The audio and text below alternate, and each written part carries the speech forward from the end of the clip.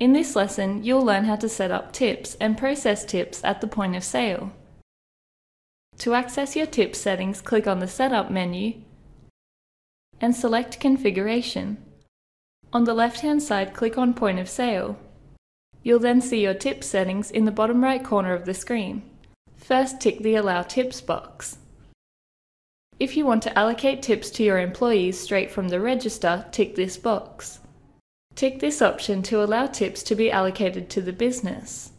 If you want tips to be entered when employees are clocking off, tick this option. And tick this box if you want clients to be prompted to add a tip when they pay by card. If you want to set a maximum tip limit, you can enter a maximum percentage of the sale here, and you can enter a maximum amount here. Press Done to save your changes. At the point of sale, you'll notice that the tip button is now available. To add a tip to the sale, select the tip button. Then choose the employee the tip is being allocated to.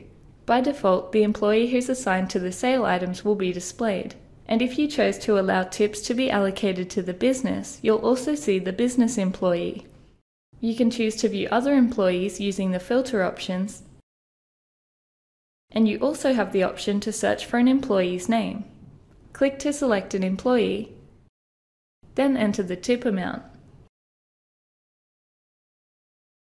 If you need to allocate a tip to another employee, simply click on the tip button again and repeat the same process.